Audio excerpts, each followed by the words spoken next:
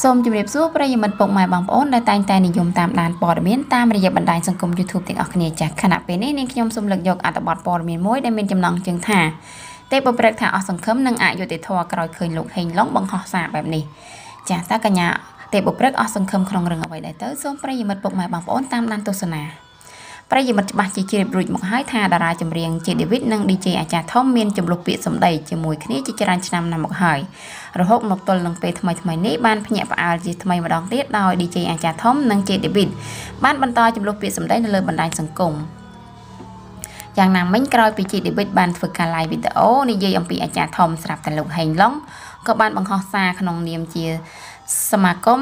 សិល្បករខ្មែរខ្ញុំសូមសំណូមពរដល់បងអូនជាដេវីតនិងបងអូនអាចារ្យធំសូមបញ្ឈប់ចាការវាយប្រហារគ្នាដោយពាក្យសម្ដីអសុរោះក្នុងនាមជាសិល្បករដែលមហាជនគោរពស្រឡាញ់និងឲ្យតម្លៃគួរតែរក្សាសេចក្តីថ្លៃថ្នូរដើម្បីជាគំរូដល់ចាសិល្បករនិងសិល្បការិនីចំនួនក្រោយសង្ឃឹមថាបងអូនទាំងពីរនិងសហការដើម្បីបង្ហាញពីភាពអត់ឱនគ្នាចាក្នុងន័យខ្មែរស្រឡាញ់ខ្មែរសាមគ្គីខ្មែរឈ្នះចាក្រោយពីឃើញសាររបស់លោកហេងឡុងបានបង្ហោះកញ្ញាទេពបុព្វក៏បានបង្ហាញអារម្មណ៍ដូចនេះថាចាអ្នកផ្សេងផុសអីក៏ខ្ញុំមិនស្ទើរទេតែនេះសម្រាប់ខ្ញុំគោរពបងនិងចាគោរពបងប្រុសនិងបងស្រីខ្លាំងណាស់ប្អូនសូមឲ្យបងវែកញែកម្ដងមើលកុំនៅកណ្ដាលបងត្រូវរកខុសនឹងត្រូវព្រោះថាតើដំបងឡើយអាចារ្យធំគឺសុក